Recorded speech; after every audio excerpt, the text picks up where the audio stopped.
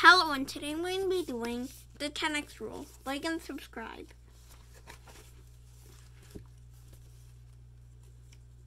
Think of it this way. You wouldn't consider a diet successful if you lost 10 pounds and put on 12. In other words, you also have to be able to keep success, not just get it. You would also want to improve upon that success to ensure that you can maintain it. After all, you can cut your grass once and be successful in doing so, but it's going to grow back eventually. You have to constantly maintain the yard in order for it to continue to be defined as a success. This isn't about attaining one goal one time, but rather about what we can persist in creating.